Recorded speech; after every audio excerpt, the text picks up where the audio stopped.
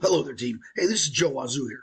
Hey, since Windows is updated to version 11 or 25, whatever it keeps automatically updating to, you might have a problem running Crimson 2.0 or Crimson 2.1 for panel meters. As a matter of fact, I'll just show you what I got here on my PC. If I go to run Crimson 2.0 or 2.1, watch this here. And of course, my laptop is updated to, I think, Windows 11. But here, I got Crimson 2.0. So if I go run this, watch.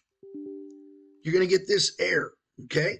And also, let me do the same thing with Crimson 2.1, because that's what I'm really trying to run here for a panel meter configuration. So if I go down here and I've already got Crimson 2.1, same error there. So here's the fix for the error. On your PC, you're going to search for a ctl3d32.dll. You're going to find it in this directory here. Now I'm going to copy this directory and hopefully put that down in the comments section of the video. So you should be able to copy from there and then open up Explorer and find go to that directory. Now, this directory is a system directory, so you may need to have administrative rights, which leads for fun times for you with your IT guys. Anyway, so here's the file. What we need to do is we need to copy this file. So I'm going to right click here where I found it. I'm going to copy it from there. And then on my laptop, I'm going to go to another directory called the C Windows, this one right here. Now there's a bunch of files in here, but that file is not in here.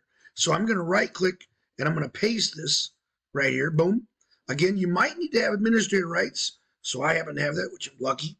I'm going to go ahead and continue. I'm going to paste that file in this directory again. I'm going to copy this directory here and put that down in the comments of the video. And then once I do that, I should be able to go over here and fire up Crimson 2.0. Bam! Look at that.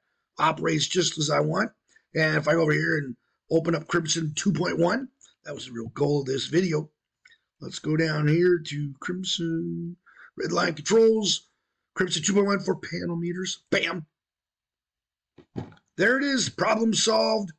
All good in the neighborhood. There's Crimson 2.0, 2.1. And of course, if I want to pick a panel meter that I want to play with, I go to town. That, I believe, folks, is the solution to the latest problem people are having with some older software and the newer PCs. Thanks a lot. Have a great day. See you later.